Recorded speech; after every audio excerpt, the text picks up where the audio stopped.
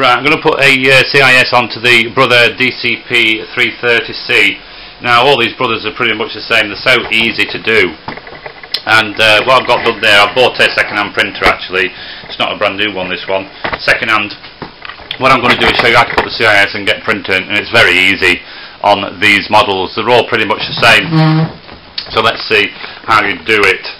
First of all, you just pull down the cartridge thing and the 4 flaps will come down. If they don't, just pull them down. I'll move the camera over there a bit, try and get in there. And then what you do, your CISS comes like this. It will have a rubber band around it. You just take the rubber band off and you just shove them in. Just shove them in there like that. That's it, they're all in. The only thing you've got to worry about is these pipes, and I'll show you how to do that in a minute. What you have to do is click that one all, just make sure the piping isn't in the way, and click it in. Then again with the yellow, click it in, make sure the piping isn't trapped. That's all you've got to do. You can see it straight away whether it's trapped or not. And with the magenta, they're all in. It's so easy to do this. And even the lid, even the cover works. You just put it round to the side. Let me go round there and show you. Just get hold of it there, up and press, because the door catch is here. That sends it the door shut, and that is enough space there for it to... I've just got that one twisted a little bit. Just pull it round a bit. There we go. That's it, it's out there. You can put one of your little sticky things there. I'll put one in the pack anyway. You know, one of the little flat things, you just clip it over to hold the piping into place. But it's very easy. A couple of things you've got to know is that the ink bottles must stay the same level as the printer though. Don't have them higher because it'll flood the printer. I hope that everyone takes notice of that. You must not have these bottles higher than the printer.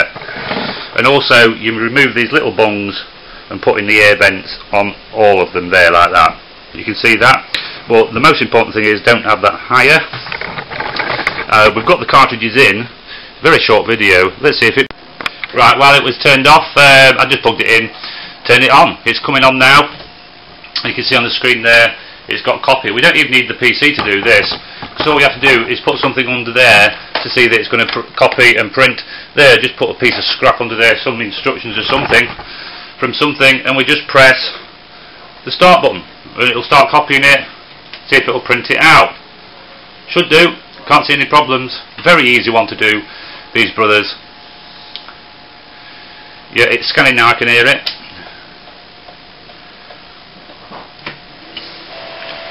It's pulled the paper through, and I'm sure you can hear by now it's printing.